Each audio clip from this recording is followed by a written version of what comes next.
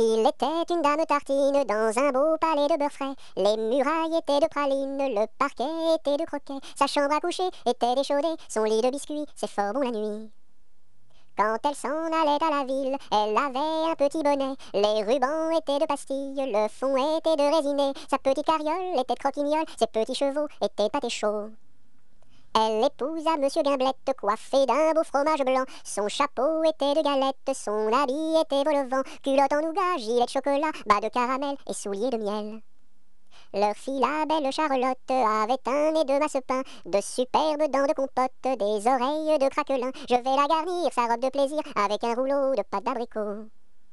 Le puissant prince limonade, bien frisé, vient lui faire sa cour. Ses longs cheveux de marmelade, ornés de pommes cuites au four. Son royal bandeau de petits gâteaux et de raisins secs portrait au respect. On frémit en voyant sa garde de caprés et de cornichons, armés de fusils de moutarde et de sabres en pelure d'oignon. Sur de belles brioches, Charlotte vint s'asseoir, les bonbons de ses poches sortent jusqu'au soir. Voici que la fée Carabosse, jalouse et de mauvaise humeur, renversa d'un coup de sa bosse le palais sucré du bonheur. Pour le rebâtir, donner à loisir, donner donc parents du sucre aux enfants.